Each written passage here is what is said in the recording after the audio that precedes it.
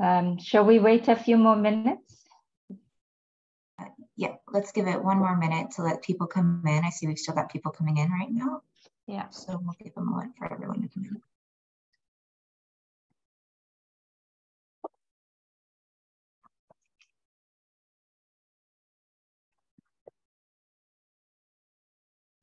Hello, Roberto. Everything's fine? Yep, I can. For those who are joining, please introduce yourselves in the chat and where you're from. And I would also like to flag that we have interpretation available as well in Spanish and Portuguese. So if you go to the interpretation button at the bottom and choose the language that you'd like to listen in, that is available as well. Okay, I think we can start. Good morning, good afternoon, good evening, wherever you might be. Welcome to our webinar, Promoting Playful Parenting Through Remote Modalities, Sharing Evidence, Challenges, and Opportunities. We're thrilled to have all of you here today to hear about the latest evidence and resources to support and guide policymakers, practitioners, and researchers working in the field of parent and caregiver support across sectors and across the life course. And of course, a very warm welcome to our presenters this morning. My name is Elizabeth Lule, and I'm the Executive Director of the Early Childhood Development Action Network. And I'm also representing the global initiative to support parents, and as we call it, GISP. So GISP was initiated during the COVID-19 pandemic by UNICEF, WHO, ECDAN, the Global Partnership to End Violence Against Children, and the University of Oxford. And during that time, with in-person services difficult or impossible to access for many parents and caregivers, more and more attention turned to remote, digital, and hybrid modalities for reaching families that needed support. And I think all parents and children were experiencing challenges, balancing work and other responsibilities, and with childcare centers and schools closed. And now in 2023, the immediate impacts of COVID-19 are less urgent, but the lessons we learned during that time are invaluable. Today, we are pleased to feature new evidence, tools, and lessons learned from implementing remote and other parenting support programs. We're also happy to feature experiences from multiple countries in implementing these programs, including Romania, Brazil, and Ethiopia, so across the world. I will now hand over to our moderator who will introduce the first speakers, to my colleague, Armando Germanio. Over to you. Thank you, Elizabeth, and thank you everyone for joining us today. We're very excited to have everyone involved and to be here attending to listen to all the great speakers and panelists that we have included here today. I am going to go ahead and start with a short introduction on the Global Initiative to Support Parents, which, as Elizabeth mentioned, is one of the organizers of today's webinar. I'm the global coordinator for the Global Initiative to Support Parents, which is an interagency consortium consisting of ECDAN, the UNICEF, the World Health Organization, End Violence Against Children, and Parenting for Lifelong Health. I'm going to start by just giving you a brief introduction on why we're all here today. So why do we support parenting support interventions, and what is the value of parenting support interventions? So first of all, parenting support interventions work across a broad range of sectors and across the life course. So this combines outcomes from early childhood, from adolescence, from middle childhood, and across a broad range of sectors, including violence prevention, child protection, ECD, mental health, nutrition, and other sectors. But a lot of these parenting support initiatives and programs are frequently siloed across different sectors, which may make it difficult for actors to collaborate and to scale evidence-based programs. All of this work builds on existing frameworks. So we already have a lot of evidence that has been distilled into different toolkits and resources that are available, but none of them have been combined before. So we have the Nurturing Care Framework, we have Inspire, we have different evidence-based programs that have been tested and have been shown to be effective, but no one place that combines them, and no place to access them together. And we know that parenting support initiatives take place across a broad range of ways of providing support for parents and caregivers. So we have, for example, parenting resources that are reach the entire population that can be disseminated through radio, through television presentations or newspaper. We also have services that can be integrated into routine services. And then we also have more intensive services that can be family or group-based, or can include digital outreach or intensive interventions. And this is part of what we're talking about today, is some of these remote, hybrid, and digital modalities to reach parents and caregivers. So with all of this in mind, why am I here talking to you today about the Global Initiative to Support Parents? And that is because in spite of all the evidence we have around parenting support initiatives, there's still a huge need to reach parents and caregivers around the world. Only 26% of governments say they're reaching all parents who need it. And as we can see, despite all the strong evidence, interventions are frequently siloed. And recent events such as the COVID-19 pandemic have really unveiled that parents really are frontline workers, but that when accesses to services are reduced, it can lead to a global parenting crisis. So with this in mind, the Global Initiative to Support Parents was initiated by the 5 agencies you see below: OCTAN, the Global Partnership to End Violence Against Children, World Health Organization, UNICEF, and Parenting for Lifelong Health, to enable all parents and caregivers to access quality and evidence parenting support initiatives according to their need. So GISP, as we call it, works across 4 pillars to advocate for additional investments for parents, to generate evidence and share that knowledge around parent and caregiver support, to innovate around supporting parents, and to scale evidence-based programs based on the following criteria: whether they show evidence of impact, are low cost and non-commercial, are open source and adaptive, scalable and sustainable, and whether they foster policy partnerships. So with this in mind, we're very excited today to have this webinar to share some of the new and emerging evidence around digital and remote modalities for supporting parents and caregivers. We have some great presentations ahead of us, and I'm eager to turn over to our panelists so we can actually hear from them. But very quickly before I do that, I just wanted to share how you can get involved with GISP, because GISP is more than just the 5 agencies included on the logos there. It's everyone. We want to create a global movement around parenting. So we do have a global parenting town hall that we're planning for later in the month, and we'll include links for that. We also encourage you to stay engaged with GISP and with our partners who work in parent and caregiver support by signing up for the newsletter or by collaborating with us on future webinars. We're also planning a global parenting forum for next year, and we'll keep everyone who's interested updated on progress, as well as plans to launch a website later this month, or later next month. So without much further ado, I will go ahead and turn over to our first speakers, who are from Child Fund. And apologies, I'll stop sharing my screen here.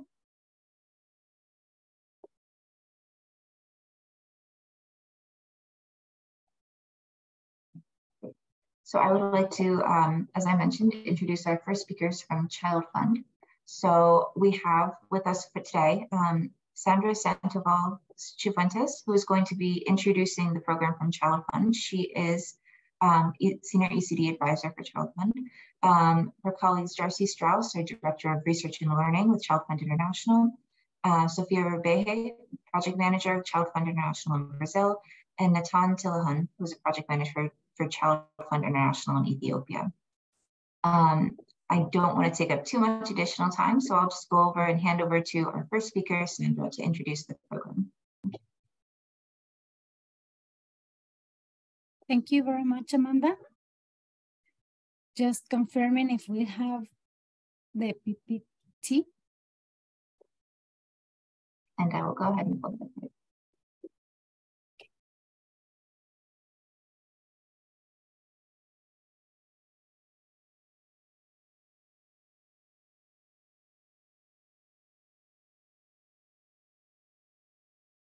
Great, thank you very much. We are very thrilled to share some evidence, learnings, and experiences from the project Come Play With Me. This was a multi-country project. If we can continue. And to start, we just want to share a little bit about CHALFON. CHALFON is an international organization that for now we are covering more than 16.2 million of children and their families in 24 countries throughout Asia, Africa, and the Americas. We believe that when children needs are met, they can do what children do best: play, learn, and grow into the people they dream of becoming. Next slide, please. We have been engaged in LEGO Foundation projects related to playful parenting since 2019. We started with an initial project called Come Play With Me in Guatemala. And the purpose for this project was to combine group sessions methodology with home visits based in a previous experience that CHALFON Guatemala developed in collaboration with the collaboration of the World Bank. And as you all know, then the COVID-19 pandemic began. And because of that, we had to switch the modality due to the restrictions to hold the group meetings and the home visits.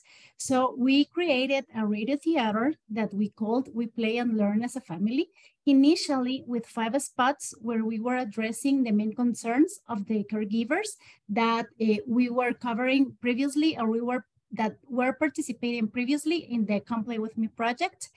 And with that 5 spots, we could also increase the number by another project that was named Playful Parenting in Guatemala despite COVID-19, where we combined the radio theater with storybooks, text messages, and some cash transfers or food baskets for the most affected families in Guatemala. Also, during this project, we increased the number of spots of the radio theater from 5 to 30. And the initial 5 were talking about the pandemic of the COVID-19, the prevention measures. But after this, we created 5 spots on nurturing care and 5 spots on cognitive development, language, motor, and social emotional, respectively. With that experience that we found that was very useful because in many of the rural communities in Guatemala, there was no access to internet or to social platforms or another gadgets. We found that the radio was still very relevant for these communities.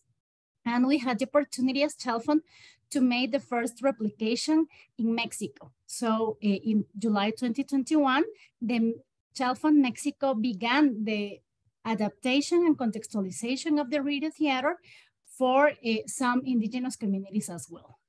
Then in December 2021, the original project Come Play With Me made an amendment, and they changed the original design to a only remote modality with radio programs that last 20 minutes approximately. And finally, in March 2022, we start another replication of the same project design in 4 countries, which are Honduras, Brazil, Ethiopia, and Uganda. And the findings and some of the evidence of this last replication is what we are going to share. Okay, so this project is called Playful Parenting During COVID, Expanding Playful Learning Strategies in Brazil, Ethiopia, Honduras, and Uganda. I think it's the next slide, Amanda. Thank you. In this project, we have 5 activities. The first activity is related with use of technologies, traditional or modern technologies, to send playful messages to caregivers. The second activity is related to engage with peer networks to talk about positive relationships between caregivers and their children. In the third activity, we educate communities and facilitators on how to support caregivers to foster playful parenting. And in this project, the addition is that we included social emotional learning. The activity 4 is related to develop educational, playful, and informative messages about COVID-19. And finally, the activity number 5 was related to how can we engage with the ministries of health or social protection or education to provide and to work together, reaching more caregivers or more, for instance, some hard to reach regions through these modalities and how they can adopt this content and this radio theater to their programs. And the last, and from my end, next slide, I just would like to mention what is the reach of this project. As I mentioned before, this project is implemented in 4 countries, and we reached 51,000 children, more than 31,000 parents, 1,700 volunteers, the number of teachers and facilitators, 1,252. And finally, 945 members of the government ministries or secretariats, and 32 local partners, which are our implementers in the countries, and these are civil society organizations who are from the regions, and that they speak the same language, they share the same culture, and they are very relevant for the implementation of projects. So this is what I would like to share. This is the brief introduction of Child Fund and the project. And now my colleague Darcy is going to share about the evidence that we have from this project. Thank you. Thank you, Sandra. We're very, very excited to share some preliminary evidence. I'm really calling this preliminary because we're still reflecting on the evidence ourselves internally, both at the project level and also at the organizational level. And we're going to be sharing evidence from 2 of the 4 countries that Sandra mentioned that are part of this multi-country project, Ethiopia and Brazil. And I do want to start by saying, although I'm sharing this preliminary evidence, the evidence is really, the fact that we have this evidence that we're sharing today is really the result of not only, our local partners who are implementing the programs on the ground in the 4 countries, but also our entire outcome evaluation study team. And I note them here, and particularly the leadership of Sharifa Moabdu, who's our lead male advisor. So moving to the next slide.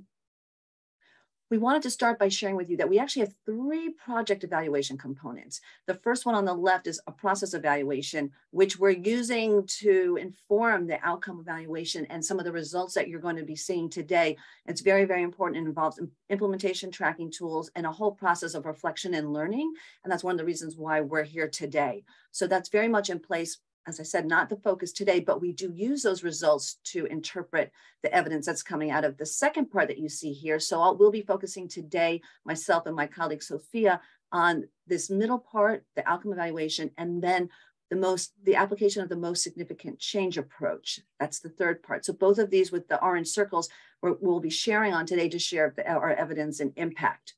So in terms of the outcome evaluation, we wrapped a 12-week study around the project where we implemented a pre and post baseline and end line knowledge, attitudes, and practice survey. The focus of this was to be very, very intensive, to be collecting data, looking at a short time period of implementation, very, very focused, where we were delivering the intervention. And you'll hear more about the study groups that we have in each of the countries. And the focus very much of this 12 weeks of study was on the focus of the contribution of the radio delivery, which is really, really the innovative piece of this multi-country project. Most significant change, we use this to get at a more qualitative look at our impact. Those of you familiar with most significant change, it uses participatory research to generate impact stories. And you're really able to look at what the impact of the project from a caregiver perspective or another key stakeholder perspective, looking at the who, what, why, where, and how of the change. So you're going to hear these 2 pieces, quantitative evidence, and then the qualitative most significant change stories from Brazil today. Next slide. So here we were showing you sort of just a really big overview of the methods for the outcome evaluation. As I just mentioned, this was to generate our quantitative data. On the left side, you see the outcomes that we were looking at. These are the outcomes that were generated using the knowledge, attitude, and practice survey. So we have sort of 4 key areas of outcomes that we're looking at. Early stimulation practice. And here we're using 4 more early stimulation practices based on the multi-indicator cluster survey mix 6, the questionnaire focused on children under 5. This is a very common outcome to be used to look at early stimulation. And that's where you'll see very soon, and then one of the next slides, we're looking at the outcomes, 6 key activities, parent-child interaction around sort of early stimulation. And we're looking at 4 of those 6 being implemented by the caregiver. ECD knowledge, we have a set of individual questions. You see them here, focusing on when children start to learn, who's their first teacher, what's the best way for a young child to learn. And then we also did a composite, whether or not they were able to get all 3 of those questions correct. So that's what we're looking at in terms of ECD knowledge, early child development knowledge. And then we also look at a knowledge question about child discipline, whether or not punishment leads to better outcomes for children.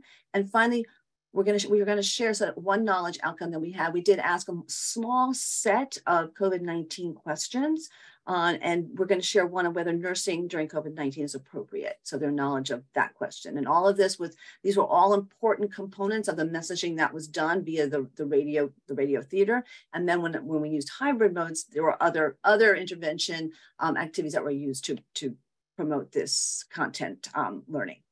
A very important piece that I want to mention of our CAP survey is that we really intended it to be short, really focus on, the data that we were going to use. So the whole less is more sort of approach, and that we really were using very, very little burden on the respondents. So very short surveys, baseline and end line just a little bit longer. One additional very important survey item for us was a question on end line about which Come Play With Me program activities did they participate in? And you're going to see how we use that to really generate our design for the analyses and the overall study. On the right-hand side, you see our analysis approach. We tried to be as robust as we could with our analyses. We used logistic regression with cluster standard errors, and we either did that at the village level or the local partner level. We used the difference in difference approach for the knowledge outcomes that really, and this allowed us to apply sort of a quasi-experimental design where we actually have a comparison group that we can compare the results to, for both a hybrid group and a remote group, you'll see based on the country context. And then we use propensity score weighting, very, very important to sort of control and to balance on baseline imbalances. We did that both when regressing on the knowledge outcomes, and you see here some of those balanced variables that we use, and then also when regressing on early stimulation practices. So this is sort of wrapping a control around so we can control as much bias as possible in our analyses. Next slide. So now we're going to take a look at our preliminary findings from Ethiopia. Next slide. And I'm going to, first I wanted to start just with giving you, this is very, very important to sort of interpreting and looking at the results you're going to see, the evidence that we're generating out of this project.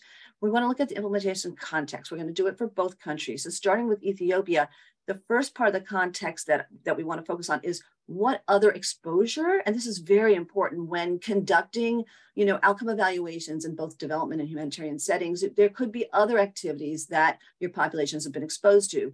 Child Fund, we have other programs in some of these areas where we're delivering this project, and sometimes there may be other organizations present, or at a national level, there may be a national-wide sort of ECD program. So we know that there may be some other exposure there. So we want to look very carefully at it. In the case of Ethiopia, little known influence by other program activities, either by Child Fund or by other organizations. And the radio broadcasting, very important here, is a very unique standalone feature. In terms of the intervention variable that we're looking at in Ethiopia, we have participants, so people with no direct exposure. So we have a no exposure group. You see that on the right-hand side. And then we're looking at, this is sort of based on as treated from that survey item I mentioned to you before when we asked what project activities were they exposed to. Then what we did in Ethiopia is we did do some pre-assignment to groups. So we had people that were assigned to a remote delivery, and here that was radio broadcasting using 7 radio stations. So that's the remote group. So it's remote only. And then we have a group of participants that are in hybrid where they received in-person parenting sessions and then also the radio broadcasting using those 7 radio stations. So that's a hybrid. So those are our 3 study groups for Ethiopia. Next slide. And here you see some of the preliminary findings. You see the distribution of program modality by modality, looking at that, using that survey item that I just mentioned that asked them what activities that they participated in. And here you see there's some level of mixture in the remote delivery group with the in-person, but you see that the purple bar, 82%, that's in the remote, they're receiving the radio delivery. And then in the hybrid, 56%. So you can see sort of the distribution across other different activities that were delivered by the program. And you'll see this in Brazil as well. Megaphones were used, WhatsApp was used to message content. So there was some other remote delivery, as well as in-person delivery. Community fairs, both the hybrid and the remote group received those. So you see here that distribution of activities by modality. Next slide. So here we're going to start to look at the results, and you'll see for each of the knowledge results, you'll see this type of graph portrayed, and then a little bit of summary of the results. So this is for when do children start to learn. The correct answer is from before birth. And you see on the graph the probability of correctly answering the question. And here you'll see highlighted in orange, we had some very nice significant results, both at change over time, but what we're really going to focus on across all of these results really is the difference in the change over time. And that's where we were able to compare the hybrid group to the no exposure group and the remote group to the no exposure group. And here you see that we had a significant finding for the hybrid versus no exposure, and then a finding for remote versus no exposure that was sort of approaching significance. And you can see the blue line in the graph is a no exposure, and then you can see that the hybrid is the red line up on top, and you can see that difference. It's 37 percentage points, and then you can also see the difference between the remote and the no exposure. So there definitely was an effect here in comparison to that no exposure group for both of the two study intervention groups. Next slide. Next slide. So now we're looking at the result for what is the best way for young children to learn. Very important question for this project, and the correct answer is through play. Here too, you see that we have some significant results, both at just looking at change over time from time 1 to time 2, but you also see that we have a significant results looking at the comparison of the groups. So the hybrid to no exposure, significant again, and then remote to no exposure is approaching significance. So very, very important results for us. Next slide. And now we're looking at the probability of answering all 3 of those knowledge questions correctly. And you see that we have some change over time significant effects. So for both hybrid and remote, but we don't see any significant effects for the difference in the change over time. So either for the hybrid or the remote, but we did for the individual. Next slide. So now we're looking at that child discipline question that we have. So the question is, do children who are disciplined with spanking and punishments grow up to be more obedient and polite than those who are not? So the correct answer is no. And you see, this is one where, at baseline more are saying yes, and the hope is that at end line less are saying yes, and they're actually answering with no. And you see here we do have a significant result, both in change over time, but even more importantly when we compare the groups. So hybrid to no exposure, 33 percentage point difference going the right way, and remote versus no exposure, also a significant result. So both of those, for both of those study groups, whether they're in the hybrid or remote, there is a significant effect on this knowledge question. Next slide. And our last knowledge question. So this is the COVID question that I mentioned earlier, a very important one. This is one we had we asked some other questions about COVID knowledge. So that's just standard sort of questions about social distancing, but this is the one item we found that was really novel to our content messaging, something very important that they may not have heard through other messaging about COVID. So should a mother with COVID-19 still nurse their child aged 0 to 6 months old? The correct answer is yes. And you see here, we see some change over time, significant results, but we also see a significant result for the remote. So that radio theater delivery of messaging around this particular knowledge area for COVID-19, significantly more people in the remote group got this correct versus a no exposure. So a very important knowledge outcome for the COVID-19 messaging. Next slide. So here we look at our effect on practice. This is using, as I said, the mixed survey item 4 or more of the 6 activities. You see them here in the green shaded box. The activities: reading books, telling stories to your child, singing songs, taking them outside the home, playing with the child, and then naming or counting or drawing things. So those 6. So they had to have engaged in 4 of the 6. And you see here, we see a significant result for the remote. So the remote result is on the right, the hybrid is on the left of this graph. And we see that the probability of engaging in 4 or more of those 6 activities is significantly higher for the remote group versus the no exposure group. And this is by about 25 percentage points, which you can see right where that circle is on the graph on the blue line on the right. So a very, very exciting result related to practice for Ethiopia. Next slide. So now we're going to go into look at the results for Brazil. So next slide. So once again that we are going to be looking first at the implementation context. So Brazil is different than Ethiopia. Here in terms of exposure, there were other local ECD initiatives by partners. So we're already looking at a group of program participants who most likely received some type of other ECD content messaging.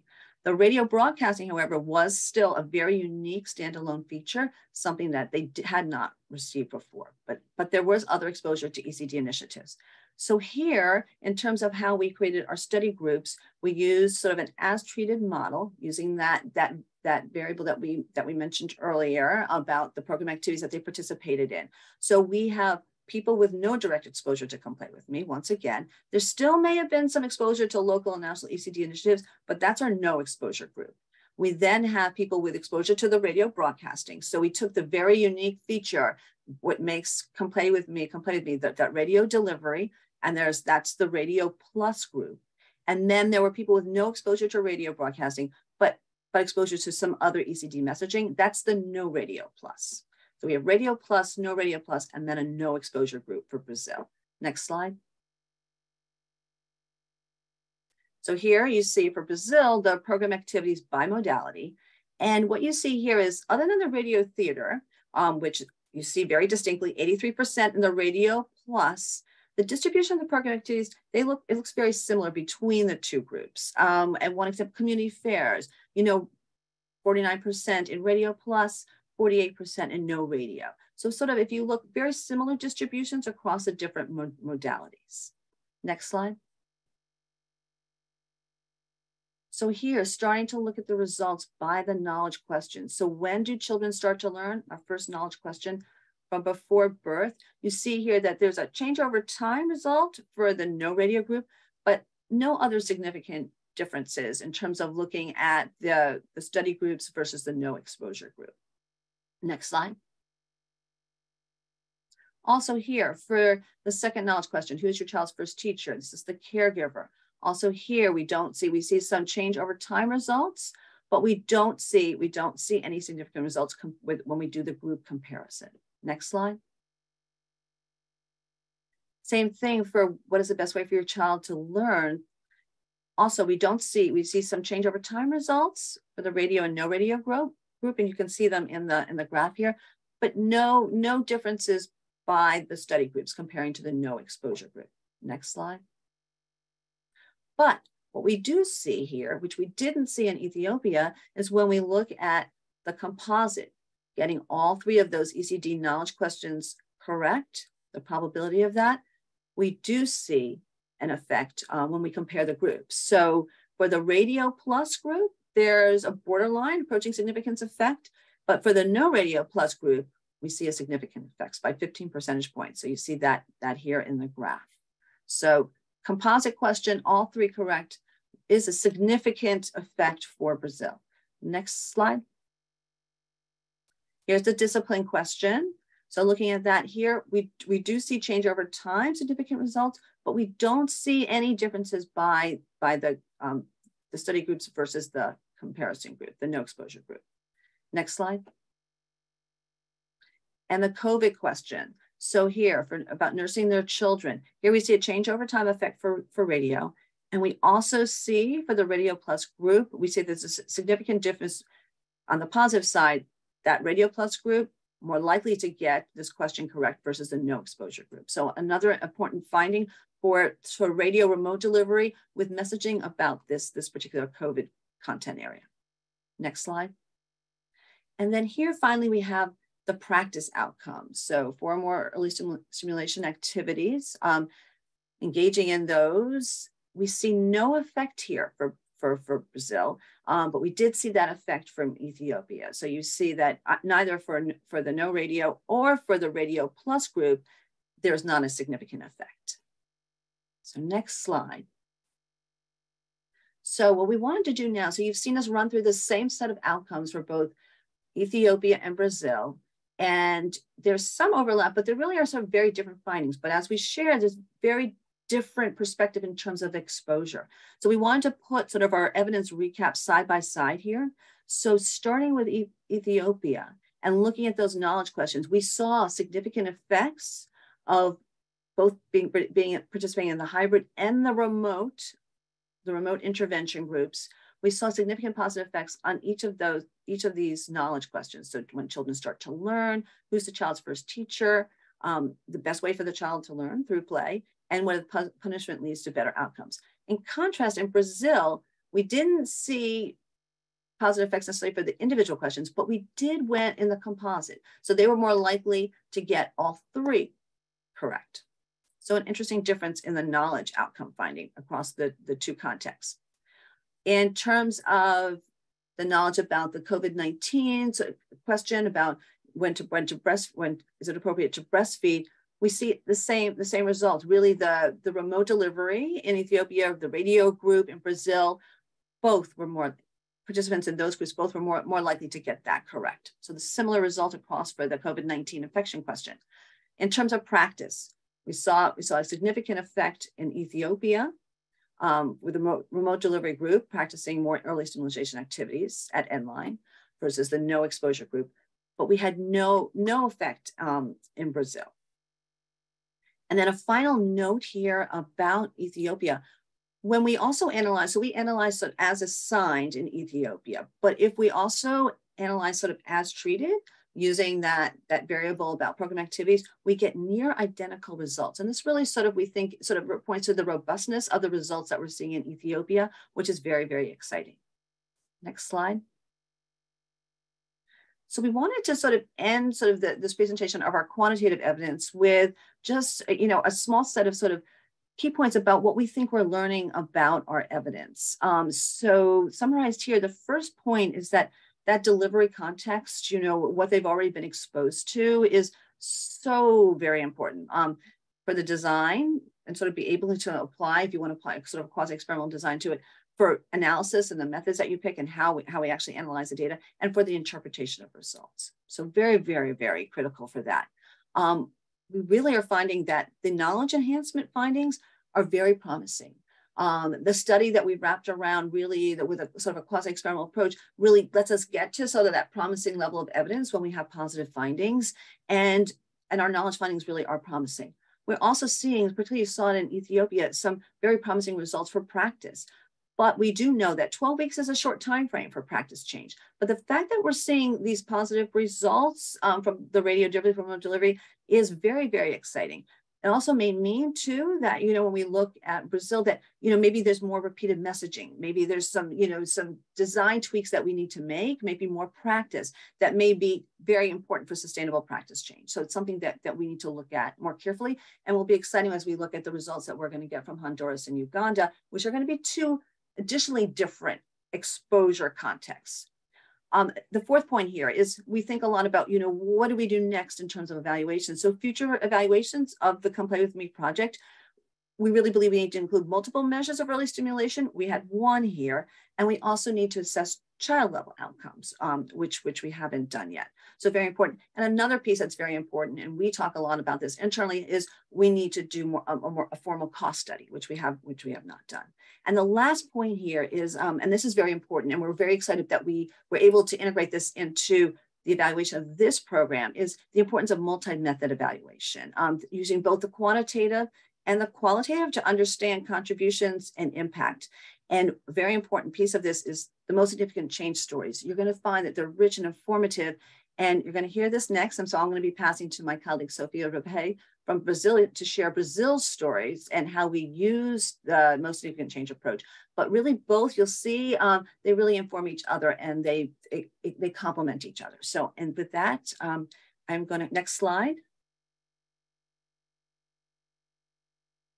And I'm going to hand off to Sofia, who's going to share our experience using the most significant change approach in Brazil. Thank you, Darcy. And before Sophia starts, I just wanted to flag, you can feel free to continue to put your questions in the chat. And for our presenters as well, there's several questions there if you'd like to take a look and start to answer something. Thanks. Sophia? Hello, everyone.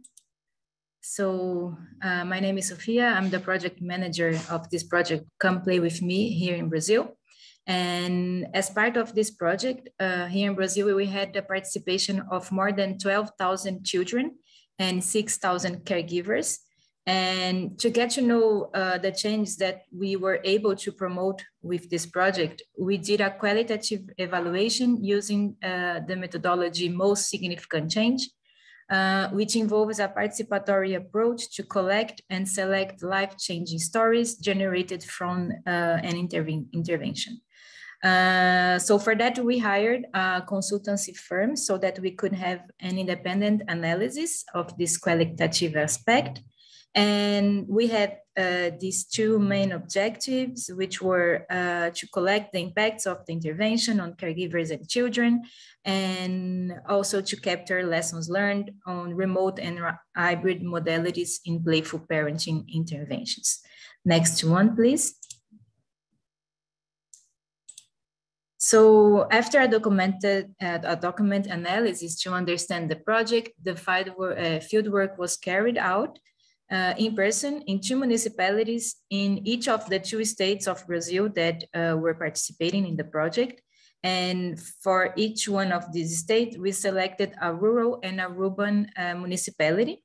And so the fieldwork started with some focus group discussions. We had 57 people participating, mostly women. And then the participants of this group who shared most meaningful statements following a set of determined criteria were selected to participate in a second stage of data collection, which consisted in individual interviews. And so we had 15 people interviewed in this stage 2. And for that 15 people, we selected 12 to be transformed in these stories of change. In addition to the focus groups and interviews, we have also had informal conversations with 5 children, 3 girls and 2 boys. And it was not part of the initial plan of this consultancy, and it was only to illustrate the work. So next one, please.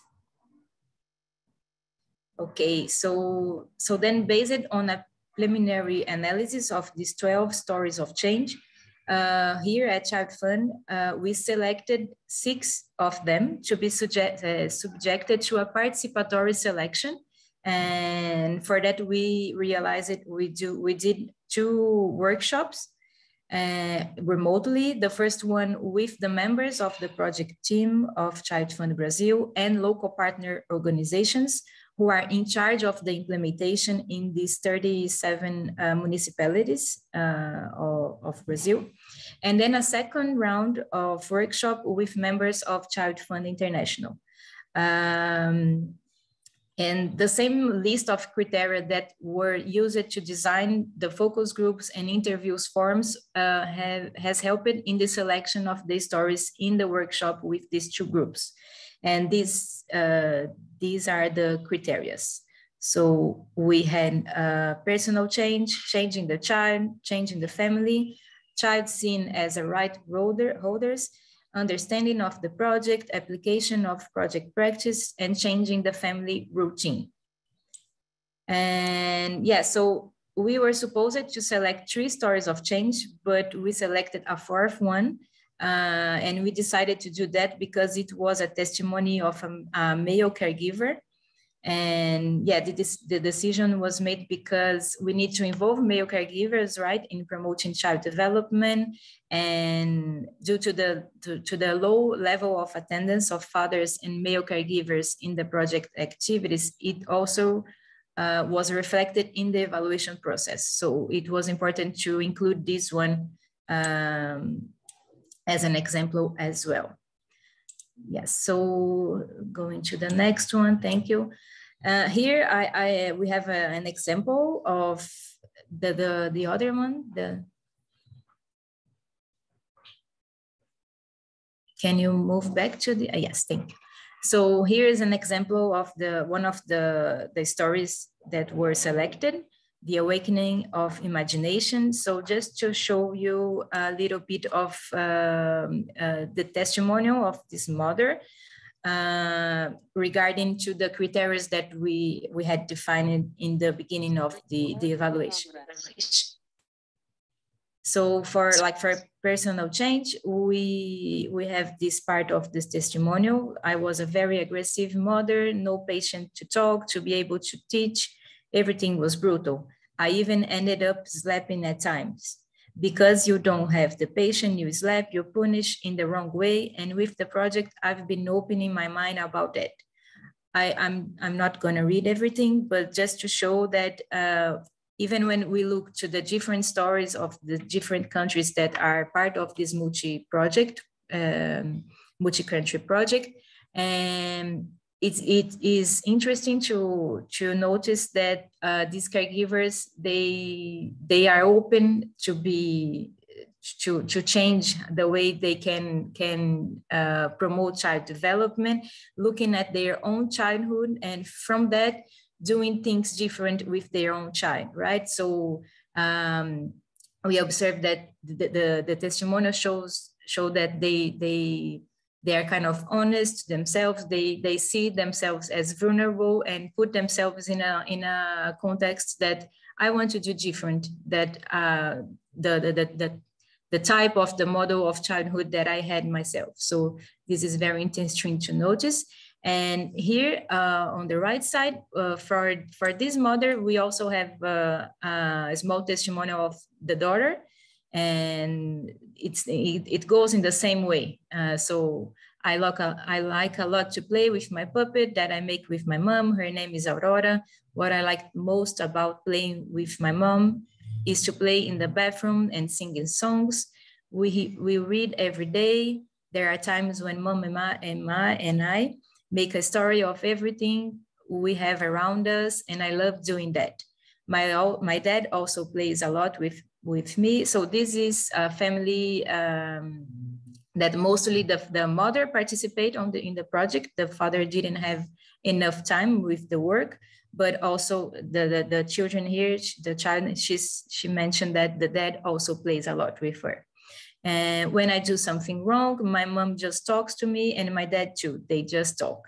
So it's a good testimony to bring to you. And the last one, please. And yeah, thanks, Sophia. We could wrap up quickly to make sure we have enough time for the other speakers as well. Yeah, and here's just some of the findings. So it was very effective to use WhatsApp here in Brazil. This is one of the digital tools most utilized in Brazil last year. And yeah, about information about COVID as well, it was very useful. And I just want to present here the final part of the rights in the right side, that the repetition of simple tips proved to be an excellent strategy for retaining the content. And so we use it in all of the content. At the end, we had this mention. Have you already said to your child you love your child today? And this is something that a lot of mothers that participate in this evaluation process came back and say, oh, it was so important for me to remember that and say it to my child every day. So thank you. I guess I don't have enough time to show the other things, but okay. Thank you. Thanks, Sophia. And I'll hand over to Natan as well now. And Natan, if you could go through kind of quickly to make sure we have enough time for questions and answers. Thank you. Thank you, Amanda. I'll briefly go over some of the activities that we've been conducting in Ethiopia as part of this project. Ethiopia, the project was being implemented by 13 local implementing partners. As Sandra mentioned at the beginning of the presentation, the implementing partners are community-based organizations. And in Ethiopia, we work with the 13 implementing partners in 4 regions, and this project was being implemented in this areas. Next slide, please. So as you heard from the previous presentations as well, we had 2 major project implementation modalities. One was an in-person meeting of parents in the case of Ethiopia, by using listenership sessions whereby parents listen to recorded radio messages. And as a result, our initial goal was to reach about 6,000 parents and about 5,000 children, whereby parents engage in the listenership sessions. And when they go home to their children, they engage with their children in playful activities. And as a result, we were able to reach more than 400% from our initial goal in terms of the number of children that we were able to reach, whereby parents were engaged with their children, and more than 180% in terms of engaging parents in in-person activities. The next slide, please. And our other implementation modality was utilizing radio spots, which were translated into 4 local languages: Amharic, Afan Oromo, Kistaniya, and Gedio. And these were broadcasted in 7 radio stations. And in the operational areas that Child Fund Ethiopia was conducting and is conducting activities, we were able to reach more than 1 million population residing in the target areas. Next slide, please. And another interesting aspect of this project was that although the project was phased out, the local implementing partners were very much interested in the project activities, that they continue their modalities of reaching parents by using recorded radio messaging and parenting activities. And they were able to reach a number of children, whereby the children were engaged with their parents in playful activities. Parents and caregivers, which were reached after the project activities ended. And another key component of this project was also to engage local community stakeholders, local media stations, and also government stakeholders, so that they incorporate, the parenting activities, in-person activities, into their ongoing parenting activities. And so they were able to engage with them afterwards. In addition, the local implementing partners utilized their own resources in terms of money, be it by buying airtime from radio stations or negotiating for no lesser amount of airtime for broadcasting the radio spots. And as a result, they are currently continuing to sustain their activities. To kind of briefly go over some of the project activities, you will be watching a short video of the project that has been implemented in Ethiopia. I think we can watch the video now. Yeah, I don't know if we have time for the video right now with the other speakers, but we will definitely circulate it after the webinar and share it with the recording as well. And if there's time at the end, perhaps we can share it. We can show it at the end as well. I want to make sure we have enough time for Q&A as well, because there's a lot of questions in the chat.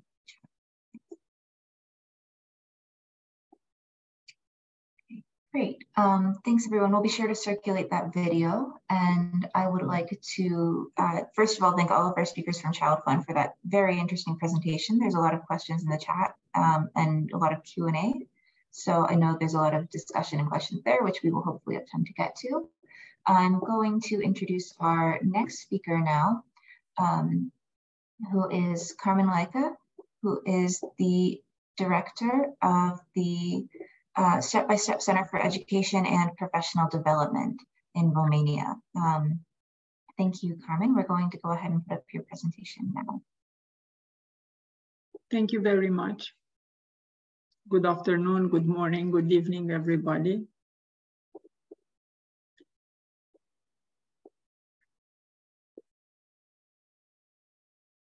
Step-by-Step Center for Education and Professional Development. It's a non-governmental organization in Romania, established in 1998, which implements the step-by-step educational alternative in early childhood and primary and low secondary school in the public educational system in Romania, and also has a lot of activities, being the lead organization in early childhood in Romania. Next slide, please.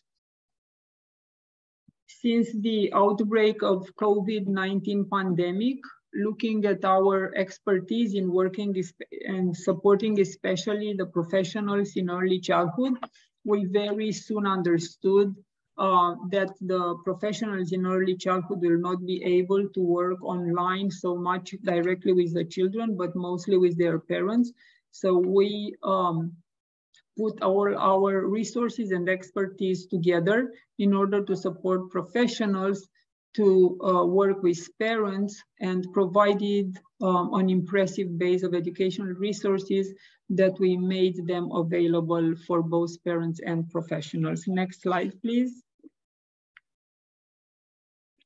These are only a few examples of the types of resources that we've developed. Growing Up Responsibly is a step-by-step guide to increasing the independence and autonomy of children, so they can be happy, both in the services and at home. And the guide brought together types of activities that could be supported by parents at home, starting and with a good focus on protecting personal health and safety. And it also can be used by professionals in early childhood services in order to support understanding and learning in what we call STEAM. Next slide, please. One of the resources that was very highly appreciated by the professionals and they used in supporting parents to work with their children when they were at home during the pandemic was 50 ideas for learning, distance learning for preschool children. And without expecting that parents will become professionals overnight, we developed these resources in order for parents to engage in learning activities at home and be able to use the recommendations that the professionals from the services their children were attending were giving to them. Next slides, please.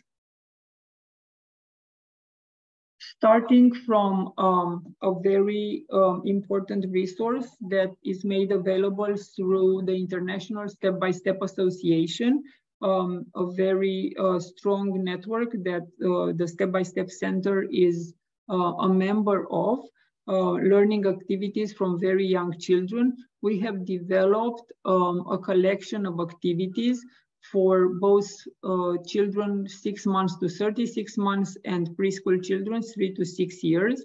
That was made available both in both online and in a printed edition for parents to use the available resources and materials in the home and engage in dialogue and activities that will, with their children, that will support learning and growth, covering all areas of development. And it also had a focus on physical development and health and personal hygiene, which were very important, especially during the pandemic. Next slide, please. We have also developed a collection of 25 videos based on the most famous stories adapted to young children that each parent could listen to together with the children, and each story was associated with a set of questions that could stimulate dialogue and critical thinking and supported parents to start the dialogue and also support engaging in creating activities with their children in the house using whatever materials were available in the house. Next slide, please. We also have had a lot of activities. That we developed in order to support the professionals, the teachers in the early childhood services and also in the step-by-step preschool and primary school classrooms.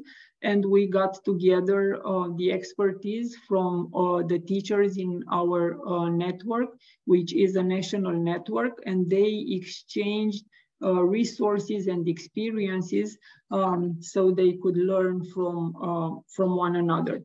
Next slide, please.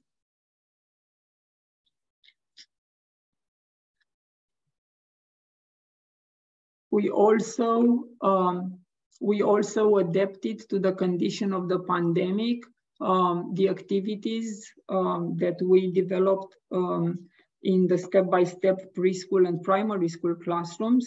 It would be great if we could have the PowerPoint back, Amanda. Yes, sorry, let me share my It was attention paid to the diversity of the local situation, and it was encouraged the dialogue with the parents and the involvement of the parents. So both the principles and values of the step-by-step alternative to be kept while everybody was safe, and the teams of teachers together with the parents and the local activities were very flexible and creative, so that they continue to work in the step-by-step alternative without giving up to its values. We also followed the next slide, please. We also follow the same principles in the two educational institutions that we, as an NGO, established. There are two nonprofit entities organized as social enterprises, is a preschool and a primary school, and also the same resources were made available, and teachers in these two entities were part of the community of learning and exchange and contributed with lessons learned and experiences. Next slide, please. The safety measures were and rules were made accessible to children with these two funny heroes that went with children throughout the pandemic and all their learning experience. And we also developed in both kindergarten and school the educational plans assisted by technology, the technology assisted learning program, which was also made available for parents so that they can support their learning experiences of their children at home, and also allowed teachers to be connected with children, developed activities, and also the teachers stay connected with the parents, and the parents were able to stay connected with the two schools. Next slide, please. Another type of activities that we developed was Bambi Step-by-Step Kindergarten was a center of interest for foreign professionals. It was also an activity that was facilitated by the International Step-by-Step Association. It was organized at the request of ACES, and the virtual events were part of the continuous training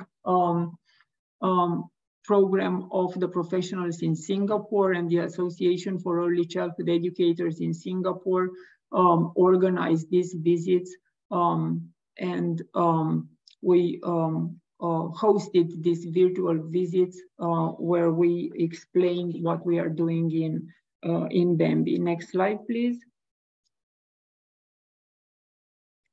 So we had video presentations of the activities that were organized in Bambi Kindergarten, in group rooms, examples of good practices. We answered questions, and we have these interactive activities with the participants. Next slide, please. We have partnership with corporate organizations in Romania that enabled our emergency intervention during the pandemic.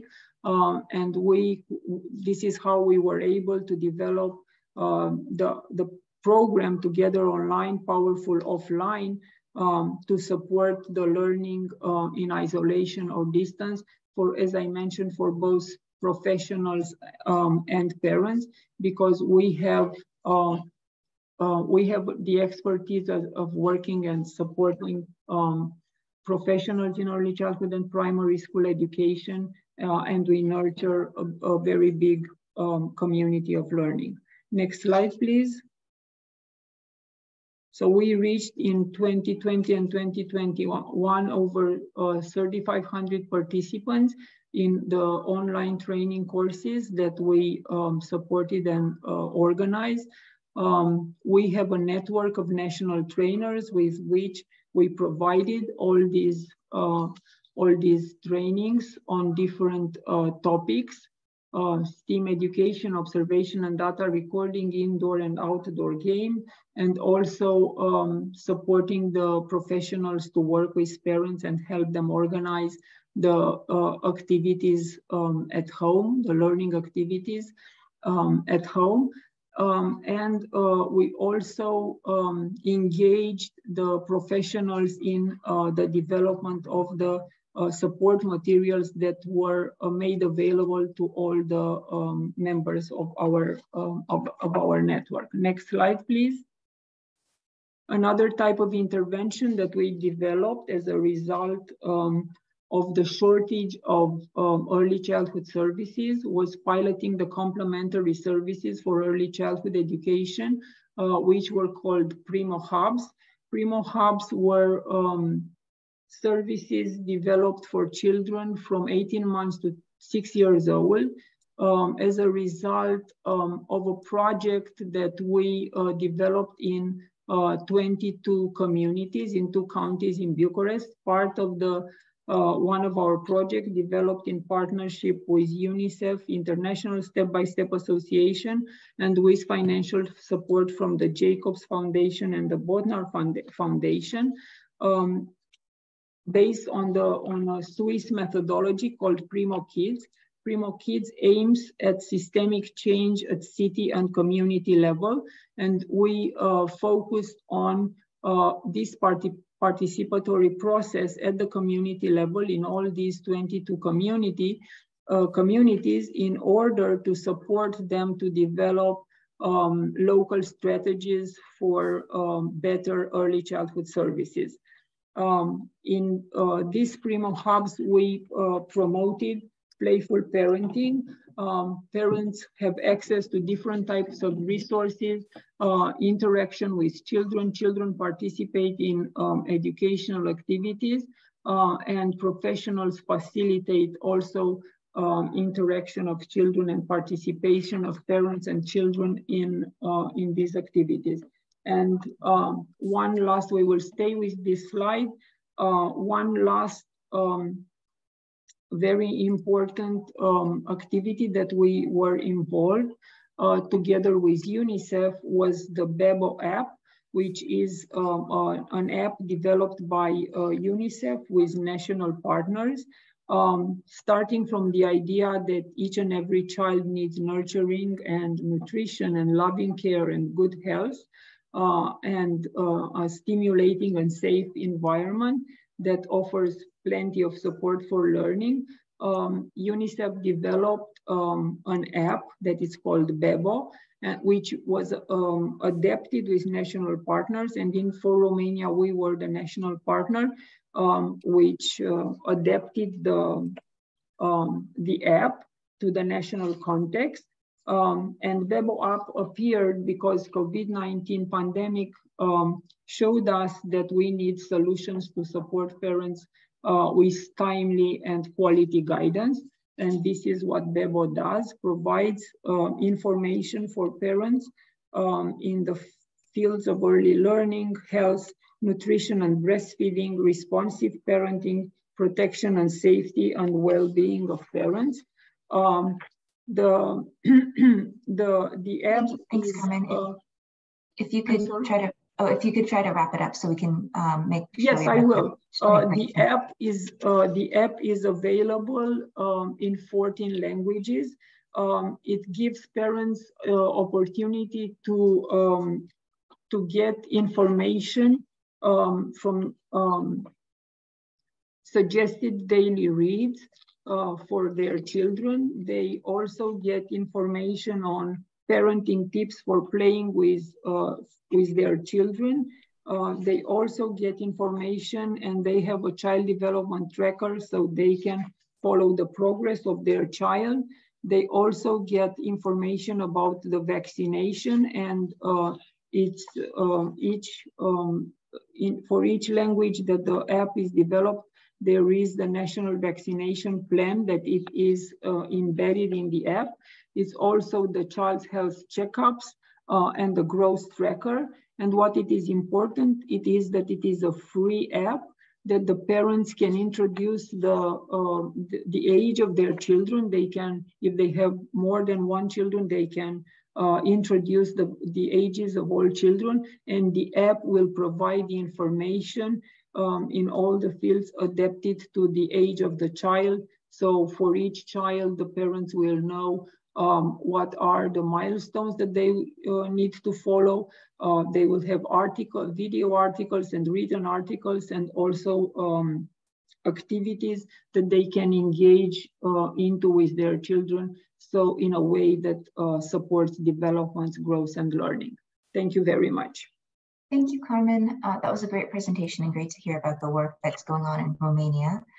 Without further ado, I will go over and hand over to our next presenters, Vidya and Shreya from Results for Development. Vidya is Associate Director of Education for Results for Development, and Shreya is an early childhood consultant. So I'll go ahead and let them share their presentation. And we are running a little bit short on time. Apologies for that. So we might run over on time a little bit. But hopefully we'll still have enough time for some questions and answers. Sure. Thank you, Amanda. Is my presentation visible and clear? Yes, it is. Perfect. Thank you so much. Hi, everyone. My name is Shreya, and I'm here with my colleague Vidya from Results for Development, presenting on behalf of our larger teams at both Results for Development and the Bernard Vanlia Foundation, who are partnered to produce this study. We're really excited to be here to present a brief overview of a global landscape review we conducted on digital tools to support early childhood development. And over the next few minutes, we will talk through the objectives, rationale, methodology we employed in the study, as well as present some emerging findings from the study. So to begin, in collaboration with the Bernard Foundation, our team at Results of Development undertook a global landscape analysis of digital tools for early childhood development. And we had a specific focus on tools that were used to support parents, caregivers, and the early childhood workforce, especially in low and middle income countries. The objective of the study was to answer three broad research questions. The first being, what types of technology-enabled tools exist to support parents, caregivers of children aged 0 to 5 globally, as well as to support the early childhood workforce. The second being, what are the key objectives and features of these tools? And finally, what are the current practices, success factors, and challenges in the design, implementation, and dissemination of these tools?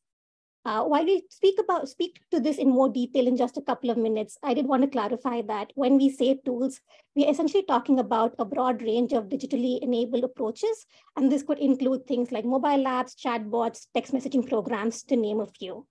Also, given that this field is really vast, I also did want to highlight that through this exercise, what we're really hoping to do is to provide a representative overview of the key characteristics, trends, and gaps in the field to various stakeholders of interest, including policymakers, donors, practitioners, and other researchers. Now to speak to why there was a need for the study, I think is evidenced just by the interest and participation in this webinar, as well as from the great presentations we've seen so far. We know that digital tools have become increasingly prevalent in supporting early childhood development globally. Things like increased mobile phone penetration and connectivity, as well as the availability and quality of new digital technologies have the potential to reach a wider audience, improve access to services, as well as improve quality of support to young children. These tools also have seen to have the potential to complement and reduce the burden of labor and resource-intensive in-person parenting programs. They can equip caregivers with accessible evidence-based information right at their fingertips, and can also support the early childhood personnel with service delivery. Further, the COVID-19 pandemic has also just generated greater interest into explore the potential of digital solutions to support child development. And while there's some emerging evidence in this field, the use of technology for early childhood development specifically has not been as well documented when compared to other areas like primary and secondary education.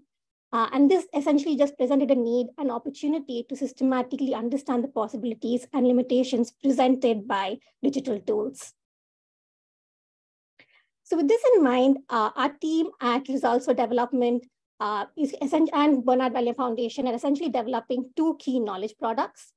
The first being an interactive database of 23 digital tools with detailed tool profiles. And this database will be filterable across a range of categories such as age, ECD focus areas, target audience, geographic region, technology components, to name a few. And the second product is a short synthesis report that highlights the success factors, challenges, and lessons learned in the design, implementation, and dissemination of these tools to support early childhood development. The report is also accompanied by 4 thematic case studies on areas that were identified as enabling factors to support these tools, which includes things like partnerships, monitoring and evaluation, cultural adaptation, and user engagement strategies.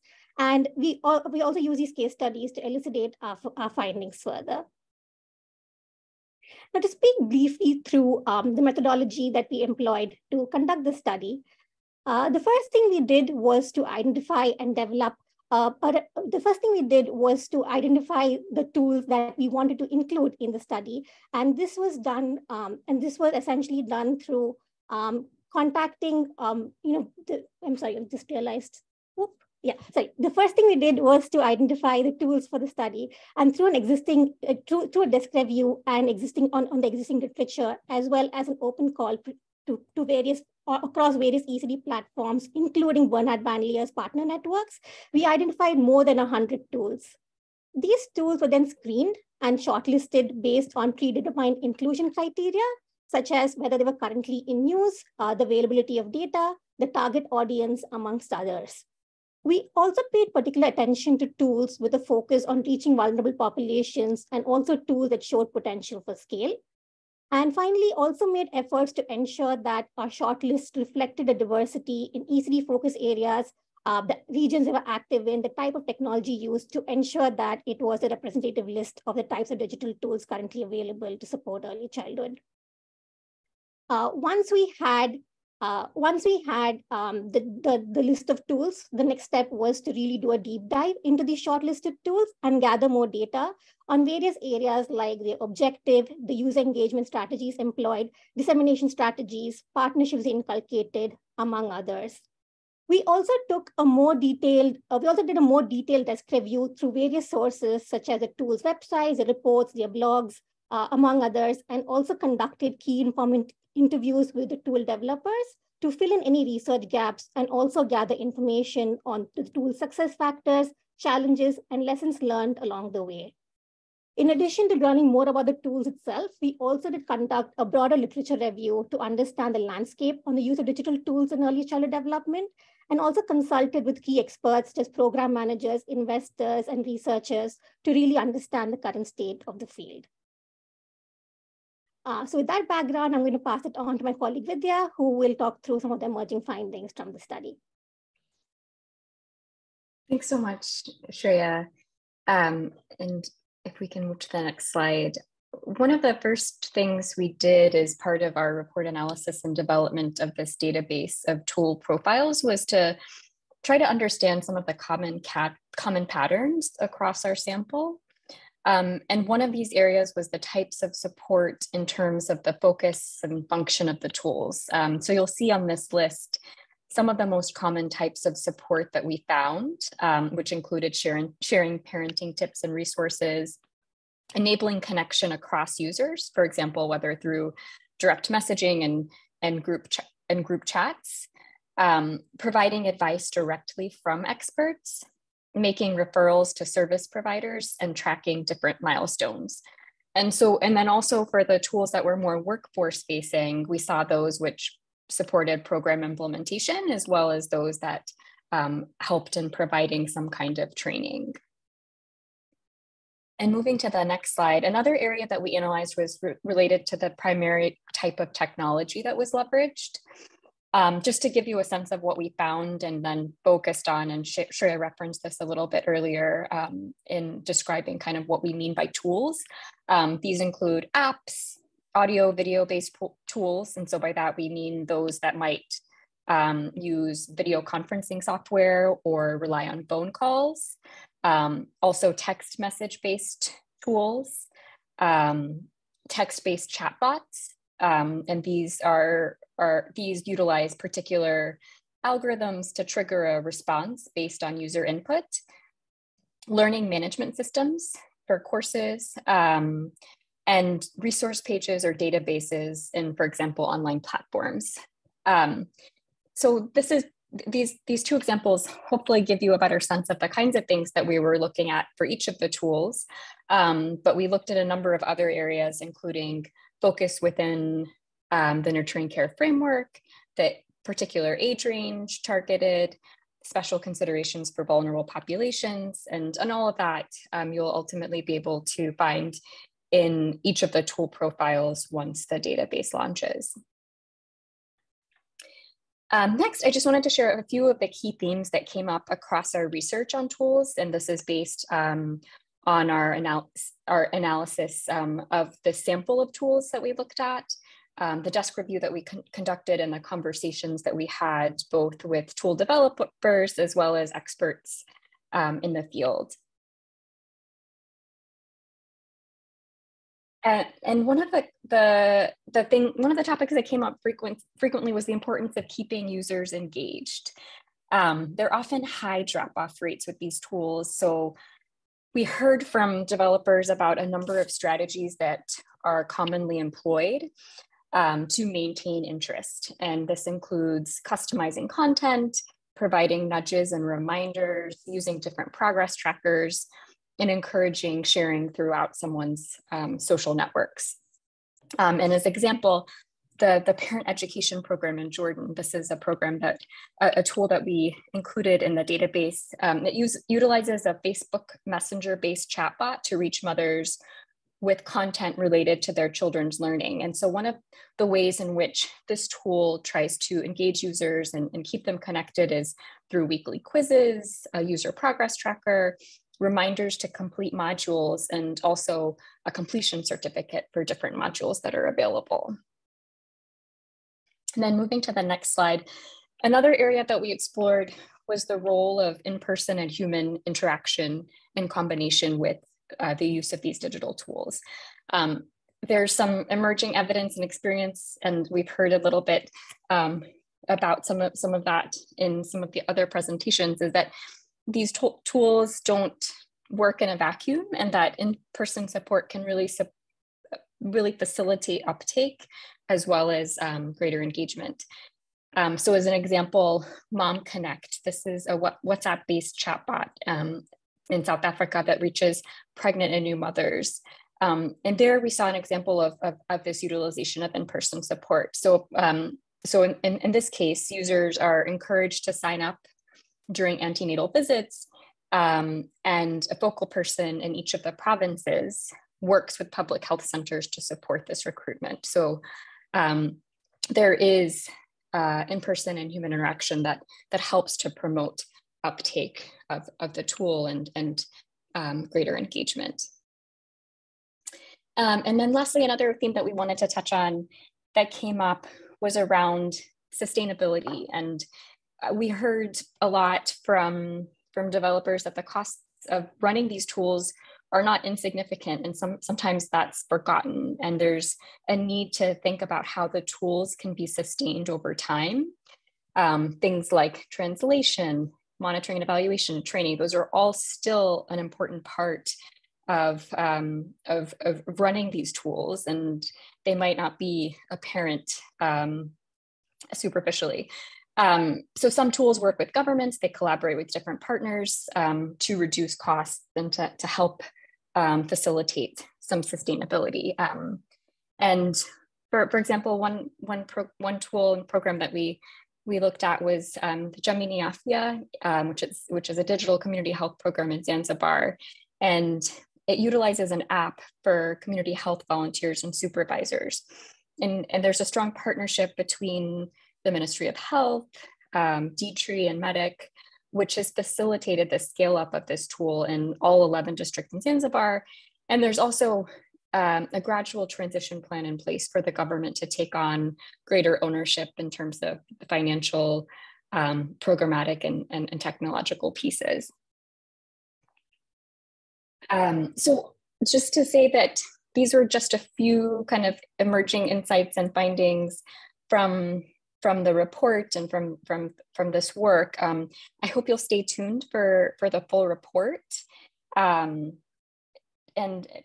we're launching the database as well as the report that accompanies it this July. And we will be able to share details and a sign up soon. And we hope to see many of you there and to be able to share more at that point. But I think feel free to reach out with any questions in the meantime. You can contact me, other members of our team, including Laura Ochoa at the Bernard Van Leer Foundation, with any questions. So thank you very much. And I think I'll pass back to Amanda. Yes, thank you so much, Shreya and Vidya. Now, I know we're running very short on time. I did want to briefly hand over to Andrea Hernandez Arriaga, who's from the LEGO Foundation, a program manager who's joining us to speak. Maybe you could just speak for a minute or two, Andrea, and then we'll hand over to our closer, Jamie Lackman from the University of Oxford. Perfect. Thank you very much. Can you hear me? Yes, we can hear you. Okay.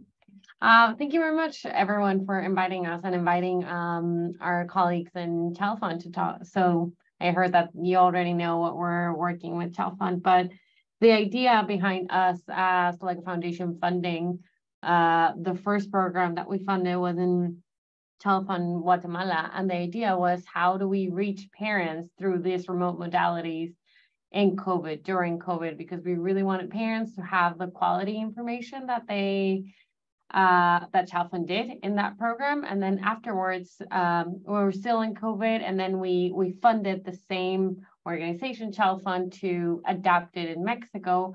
And then afterwards, we funded again Chalfont so that they could bring those learnings into Brazil, Honduras, Ethiopia, and Uganda. And what we learned in the LEGO Foundation is that we can keep working with the same organization. We can keep working sort of with like the same content, but just adapting it to a country. And that has worked really well. Like our partnership with Chalfont has grown from 1 country office to 6 country offices in the past 3 years. And it has been all around the same sort of project. And it has been a huge learning project and funding for us, but it has also supported Chalfont offices to work together and collaborate together around the same modality of intervention. So this is what I wanted to share. Thank you so much, Andrea. And now I'm turning over to Jamie to close us out from the University of Oxford. Thanks, everyone. I know we're already at time, but thank you for sticking on if you're able to. Thanks, Amanda. And I will keep my remarks short because people have to jump to someplace else. It's a real pleasure to be able to close this webinar. So exciting to see all of the emerging technologies and learning and lessons that we're finding from across the world around how we can improve access to evidence-based digital early childhood development, parenting support. When we look across the landscape, we know that access to digital and hybrid modalities is rapidly growing, and some of these examples today are great demonstrations of this in the work that the LEGO Foundation and Bernard Van Leer Foundation and others have been supporting. And we know from emerging evidence that digital and hybrid and remote delivery programs can have shown to demonstrate positive effects, and sometimes as good as in person, but more than 20 randomized control trials showing this. The problem is that we have very limited evidence in low and middle income countries. And some of that evidence is also suggesting that remote delivery may not be the most effective. And by and large, this is due to low engagement. And so some of the emerging work that we need to look at and to focus on as researchers and innovators, the technology and the innovation is going, but we need to now start really trying to catch up when it comes to the evidence generation. But what we have seen in recent studies is that these hybrid approaches show more promise, and some studies even done in South Africa and elsewhere have shown equivalent impact in comparison with face-to-face and in-person approaches when you combine a remote and an in-person delivery. And we've been also, colleagues of mine and others have been at the part of the Global Parenting Initiative, have shown benefits of external and in combining external and internal components to improve engagement. So if I would make a call for areas where we need to put energy in for future research, it's more along the lines of optimizing user engagement, continuing to test those components that are internal, like the gamification and personalization, but also external, the different kind of in-person or remote support that can support a digital technology, to build the evidence of testing these solutions in low resource settings and examining differential effects for vulnerable populations and those who may not have generally access to in-person programs, but also those who might not have access to digital programs. Really important to also look at how can we combine digital parenting and ECD support with other content like intimate partner violence prevention, financial literacy, education, and other programs, and how can those be integrated within other services so they're embedded and institutionalized and taken to scale. And this kind of comes to our last call for research around learning together and applying implementation research to the science of scale up and how we can work with policymakers and implementers and parents and children to learn more about what happens when these digital and hybrid tools go to scale. So I'm really looking forward to the next webinar where maybe we'll be sharing even more learnings across the network. And thank you very much. Thank you, Jamie. Thank you everyone for your time. Thank you to all of our panelists, for everyone who asked questions. We'll be sharing the recordings and presentations after this. I know we went a little over time, so thanks to everybody who stuck around until the very end. Thank you so much, everyone. Thank you.